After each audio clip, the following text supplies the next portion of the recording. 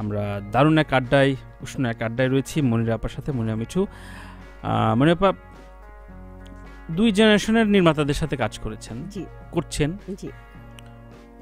সেক্ষেত্রে আপনি প্রথম বলেন প্রথম ধাক্কা খেয়েছেন, জীবনের কোনো স্ক্রিপ্ট ছিল না, এরপরে তো স্ক্রিপ্ট থাকে এরকম নাটক এখন কম, এটা একটা বিরল ব্যাপার।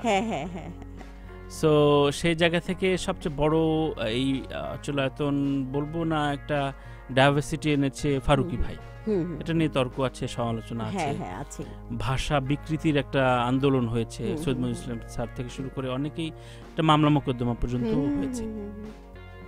তো সেই জায়গা থেকে একেবারে আমাদের ফরম্যাট নাটক এবং গ্রামার বেঁধে বাংলাদেশকে হিউমারে সমৃদ্ধ করে দেখিয়েছেন হুমায়ুন আহমেদ। সেটাতে আপনি খুব দীর্ঘ অর্ধযুগ কাজ করেছেন, এটা একটা বিশাল ব্যাপার, বেশ বড় জার্নি।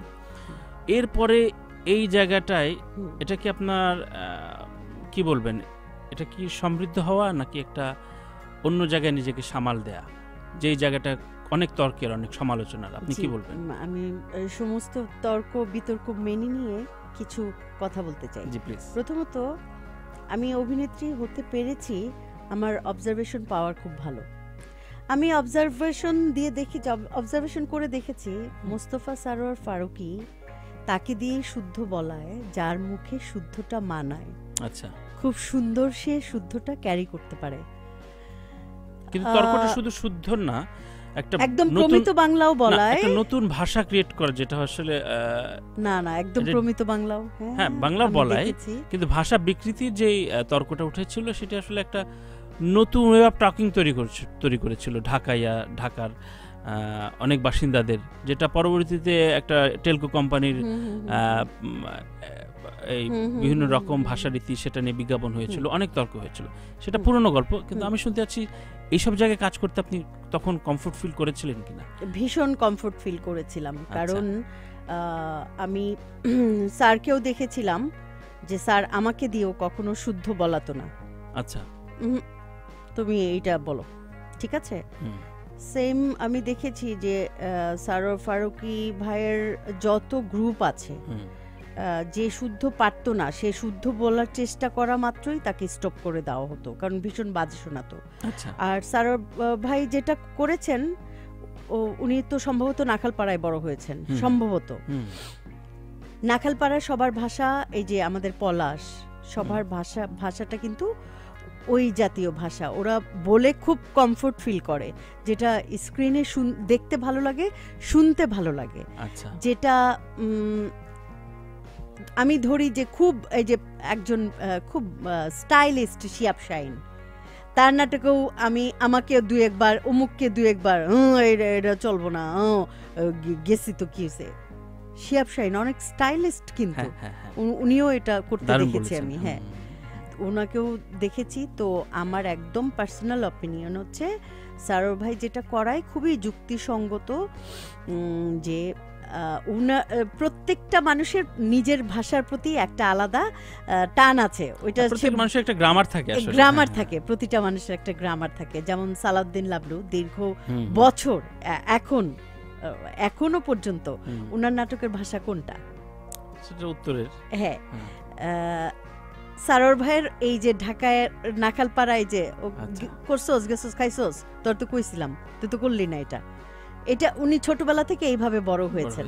হ্যাঁ, ওটাকে অ্যাডাপ্ট করতে চেয়েছেন। হ্যাঁ, লাবলু ভাই ওটাকে অ্যাডাপ্ট করেছেন। হুমায়ুন স্যার যেমন, আপনি হুমায়ুন এখন যে আমরা মামিন সিং বলি, হুমায়ুন স্যার তো নেভার সেটা কিন্তু করাননি। হুমায়ুন স্যার যেটা, আপনি আইসুন কন্যা আসেন বসেন, সারা জীবন হুমায়ুন স্যার গ্রামের, এটা আমরা যে কট্টর মামিন সিং বলি, এটা কোনো নাটকে নাই, হুমায়ুন স্যারের কোনো নাটকে নাই। স্যার কন্যা আসছেন, উনি দরজার সামনে দাঁড়ানো আছেন, এটা উনি অ্যাডাপ্ট করেছেন একদম। হুমায়ুন আহমেদের সাথে কাজ করার 2-একটা এক্সপেরিয়েন্স একটু শেয়ার করেন না? অনেক এক্সপেরিয়েন্স তো অনেক, যে আসলে উনি পা থেকে মাথা পর্যন্ত একজন জাদুকর। ওনার যে সমুদ্রের মতো বিশাল হৃদয়, সেটা আমি সেকেন্ড একজনকেই দেখেছি, আমার ভাই চ্যালেঞ্জার। হয়তোবা ওনার ক্ষমতাটা কম ছিল, স্যারের ক্ষমতাটা একটু বেশি ছিল, কিন্তু আমার ধারণা স্যারের যখন ক্ষমতা কম ছিল তখনও স্যারের হৃদয়টা এত বড়ই ছিল। তো স্যারের কাজের ক্ষেত্রে দেখেছি যে উনি এত কমফোর্ট জোন তৈরি করে দিতেন যে এখন যেমন ভীষণ মিস করি স্যারকে, যখন আমার ঘুমে চোখ ঢুলুঢুলু, কারণ আমি সকাল 9টায় সেটে পৌঁছেছি,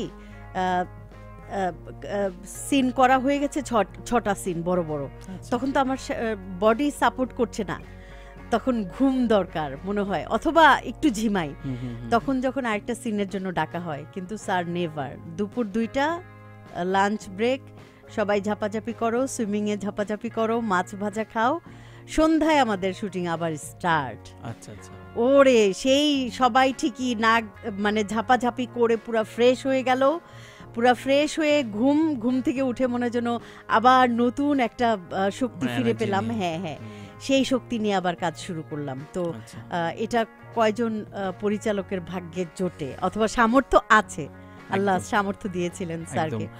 সো এখন যাদের সাথে কাজ করছেন খুব রেগুলার, তার ভিতরে রাজ একজন। রাজের সেটে কমফোর্টেবল, অমির সেটে কমফোর্টেবল, বান্নার সেটে কমফোর্টেবল। রাজ আর অমির সেটে খুব বেশি একদমই আরাম, মনেই হয় না যে শুটিং করছি, হাসি গল্প আড্ডা, মানে এই এখন চলেন এই কথাটা নেভার রাজ অমি ওরা কেউ বলেনি, রনি ফামি এখন চলেন এই কথাটা বলেনি। আরেকটা নিউ জেনারেশনের ছেলে আছে আমাদের, ও ভীষণ লক্ষ্মী বাচ্চা, হৃদয়, মেহেদি হাসান হৃদয়, ও কখনো এই কথাটা বলেনি যে এখন চলেন, কিংবা সিনের পর সিন ও কখনো বলেনি। ওর বাজেট আর কতই বা হবে, আমরা যে বাজেট বলি আসলে হৃদয়টাও থাকতে হয়, অবশ্যই হৃদয়টাও থাকে। মনিরা, আপনার ক্ষেত্রে বলবো না প্রশ্নটা যে এখনকার ইন্ডাস্ট্রিতে অনেক আর্টিস্ট প্রায় সময় ফেসবুকে খুব তোড়জোড় হয় এবং খুব আক্ষেপ শোনায়, তাদের পেমেন্ট রেশিও বাড়ে না, অনেক পেমেন্ট ডিউ রাখে। সো এক্ষেত্রে তো মানুষ চেনেন কিভাবে, বা হয়তো আপনার ক্ষেত্রে কিছু হচ্ছে না, কিন্তু আপনার ইউনিটের অনেকে ভুক্তভোগী, এমন কি হয়েছে? কেন হচ্ছে? আমার ক্ষেত্রেও হয়, আমি শুনি যে কারোরই বাদ নাই, একটা ডিউ পেমেন্ট থাকেই একটা ইন্ডাস্ট্রিতে। সো এই জায়গাটা কেন হয়? মানে আপনারা কি ট্র্যাপে পড়েন নাকি আসলে ও বেচারা পারে না? না, এই জায়গাটা অনেক বড় ডিরেক্টরের ক্ষেত্রেও হয়। কারণ হচ্ছে অনেক বড় একজন ডিরেক্টর খুব গুছিয়ে প্রতিটা সিকোয়েন্স খুব নিখুঁত ভাবে তৈরি করতে চান। তখন একটা সিন যখন সে 2 ঘন্টা ধরে করে, দেখা যায় যে তার রাত 11টা হয়ে গেছে, তার সিন হয়েছে মাত্র 3টা, ডে বাড়তে থাকে, তার লস হতে থাকে, দিন শেষে দেখা যায় যে তার হাতে কিছুই থাকে না।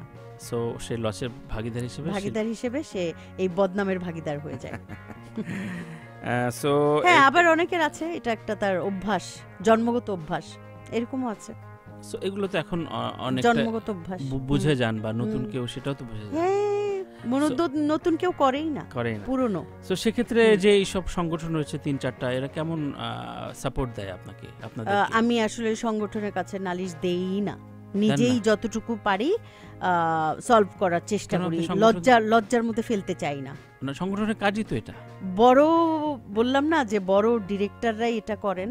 আচ্ছা, তো আমি তাকে লজ্জার মধ্যে ফেলতেই চাই না। আমি বিভিন্ন ইমোশনালি মেসেজ পাঠাই, ইমোশনালি মেসেজ পাঠিয়ে তাকে বোঝানোর চেষ্টা করি, বুঝিয়ে সেই টাকাটা উদ্ধার করি। আচ্ছা, অনেকেই আসলে মূলত প্রশ্ন বা অনেক প্রশ্ন যে বিষয়টা জানতে চাচ্ছে সেটি খুব স্বাভাবিক, যে ফ্যামিলি ক্রাইসিস এবং রাজের এই প্রজেক্টটা শুরুর গল্পটা একটু শুনতে চাচ্ছি, কিভাবে শুরু হলো এবং এর ভেতর দিয়ে আসলে অনেকগুলো তারকা তৈরি হয়ে গেছে আপনার সামনে, আপনার সাথে ক্যামিও করে, একটু বিস্তারিত শুনবো। কিভাবে রাজের সাথে প্রথম সিটিংটা কি ছিল? এখানে রাজ থাকলে খুব ভালো হতো, এটার অ্যানসার সে খুবই মজা করে দেয়, যেটা নাকি আমার পক্ষে বলা সম্ভব না। আমি জানি আপনি এটা কোর কমিটির সদস্য, আনিয়ে বলে আমি ছিলাম এখানে নগণ্য একটি চরিত্র, যে একটা খালা আসবে, একটু ভেজাল লাগিয়ে দিয়ে সে চলে যাবে, মানে প্রথম দিকে তাই ছিল। হ্যাঁ, খুবই গৌণ একটি চরিত্র ছিল, ঠিক আছে। এবং আমি রাজের এটি রোকনকে বলেছিলাম, এই চরিত্রটা দিলি, আমি এই নেগেটিভ করব না, সিরিয়ালে করবই না। 10টা না করেছি, 10টা সিরিয়াল না করলাম, তুই এই প্যাচের মধ্যে তুই আমাকে ফেললি, আচ্ছা যা। তারপরে গেলাম, প্রথম দিন যাওয়ার পরে রাজ সিন বোঝাচ্ছে, এই বুঝলাম, বুঝতে বুঝতে হঠাৎ করে বললাম কি, রাজ এসে দিয়ে বললো মিঠু ভাই এইটা লাগবে আমার, মানে এটা লাগবে কি, আচ্ছা আচ্ছা আচ্ছা, এই যে শুরু হয়ে গেল কি। সো এর আগে এখানে পলাশও আলাপ করেছে যে অন দ্য স্পট আসলে অনেক কিছু ইমপ্রোভাইজ হয়েছে। হ্যাঁ হ্যাঁ হ্যাঁ, কাবিলার কবিতা থেকে শুরু করে সবকিছু আসলে সেটেই। সো ওই জায়গাগুলো কিভাবে কি হতে একটু যদি ভেতরের গল্পটা না, তবে পলাশ তো ঘরে ঘরে নেই, পলাশ যে অন দ্য স্পটে কবিতাগুলো তৈরি করেছে, পলাশ আমি ওকে ব্যক্তিগতভাবে চিনি, ও ভীষণ মেধাবী একজন ছেলে, আসলে নির্মাতা হতে এসেছে, ও কিন্তু ভালো লিখে, ওর কবিতাগুলো ইনস্ট্যান্ট বানানো, কিন্তু কবিতাগুলো শুনে দেখেন আপনি, আমার কবিতা আমার মুখস্থ হয়ে গেছে। প্রথম ফ্যামিলি ক্রাইসিসের প্রথম কবিতা কোনটা? আমার প্রিয় কবিতা যে কবুতর উইড়া গেছে তাতে কি হইছে, আমি তো আসি না, তোমার জানালার আশেপাশেই আসি তো আসি না। এটা তো একটা কবিতাই, এটা তো কবিতাই, নট ফান। সো তার মানে এর ভিতর দিয়ে একটা কবির জন্ম হয়েছে। হ্যাঁ, আপনারা সেটে কেমন এনজয় করেন? ফ্যামিলি ক্রাইসিসের সেটে এতটাই এনজয় করি যে আমাদের যখন একটা লট শেষ হয় তখন পরের 2-3 দিন যখন অন্য জায়গায় আমরা শুটিং করতে যাই তখন টর্চার্ড সেলের মতো মনে হয়। সো এটা খুব সত্য। এর আগে পলাশকে জিজ্ঞাসা করেছি, আমি একটা কথা বলবো প্লিজ, বেশি বেশি ফ্যামিলি ক্রাইসিসের কথা বলা হয়ে যাচ্ছে, এখানে রাজের সুনাম হয়ে যাচ্ছে, রাজ নির্মাতা হিসেবে রাজের সুনাম হয়ে যাচ্ছে। এতে আমি জানি অনেক পরিচালক হয়তো বা আমাকে অপছন্দ করেন, আমি তাদের কাছে করজোরে ক্ষমা চেয়ে নিচ্ছি, করজোরে ক্ষমা চেয়ে নিচ্ছি। মুস্তফা কামাল রাজের সঙ্গে আমার দীর্ঘ 16 বছরের পরিচয়, যখন রাজ না, মনিরা মিঠু না, আমরা দুজনই অতি নগণ্য। আমি তখন নুহাস চলচ্চিত্রের এক্সিকিউটিভ অফিসার, আচ্ছা, রাজ তখন মুস্তফা কামাল রাজ হয়ে ওঠেনি, তখন থেকে আমাদের একটা বন্ডিং। প্লিজ এটাকে আপনারা অন্যভাবে নেবেন না। যেমন মুস্তফা কামাল রাজ অনেকগুলো সিনেমা বানিয়েছেন, কোন সিনেমায় কি আমি আছি এখানে? কি স্বজনপ্রীতি আছে? না, রাজ মেধাবী অভিনেত্রী হিসেবে আমাকে কাজ দেন, আমি মেধাবী ডিরেক্টর হিসেবে রাজের কাজ করি। এর বাইরে যদি কিছু থাকে সেটা ভাই বোনের সম্পর্ক। অবশ্যই সেই সম্পর্কটা আসলে সম্পর্কের খাতিরে বেশি কাজ করাটা তো অন্যায় কিছু না। না, অন্যায় কিছু না। আর আমি চ্যালেঞ্জার ভাই, আমরা জন্মগতভাবেই মারাত্মক ইমোশনাল, কারণ ওই যে আমি বলেছি যে আমি ছোটবেলা থেকে এতিম, তো এই জন্য আমাদের মারাত্মক ইমোশনাল। কেউ যদি একটু ভালো ব্যবহার করে মানে আমরা তাদেরকে কলিজা খুলে দিয়ে দিই, এরকম।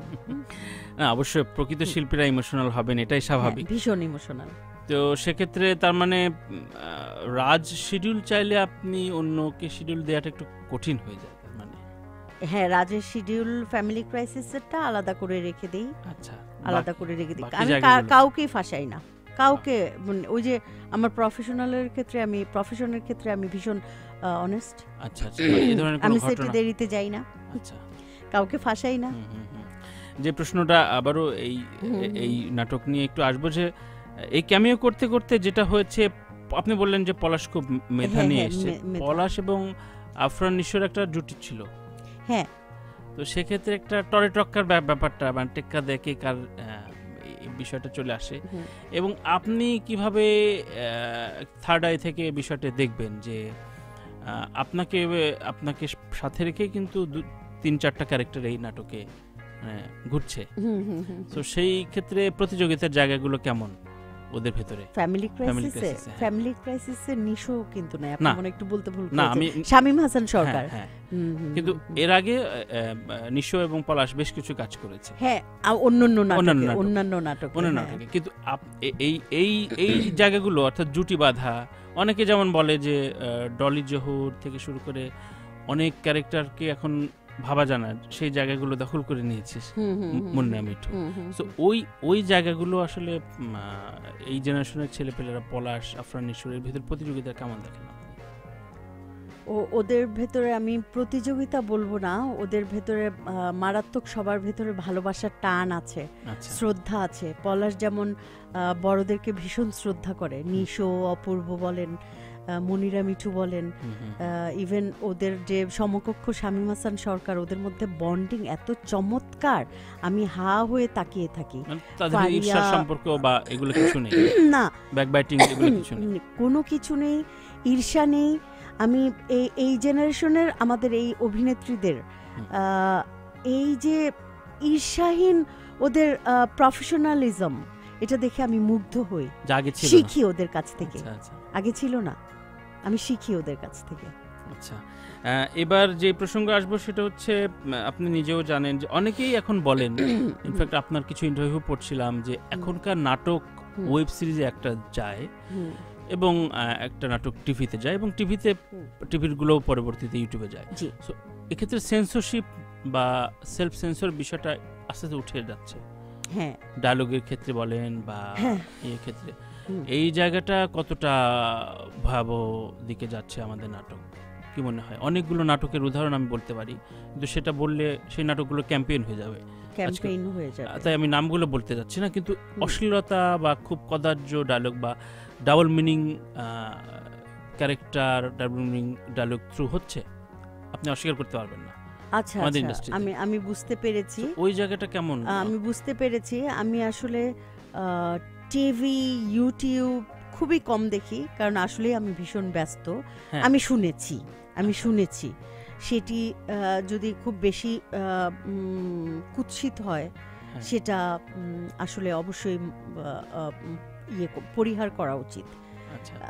আমি এই ব্যাপারে আবারও তার নাম এসেই যাচ্ছে, সরি, যে আমি এই ব্যাপারে ভীষণ পছন্দ করি মোস্তফা কামাল রাজকে, যে নিজে কখনো সেটে গালিগালাজ করে না এবং কোনো অভিনেতা অভিনেত্রীকে দিয়ে অসামঞ্জস্য কোনো কথা সেটে বলার না। আচ্ছা, সেক্ষেত্রে আমি যদি প্রশ্ন করি, আপনার সহশিল্পী বা জুনিয়র আর্টিস্ট শামীম হাসান সরকার, পলাশ, এদের কিছু কাজও বিতর্কিত হয়েছে, ওদের জেনারেশনের কিছু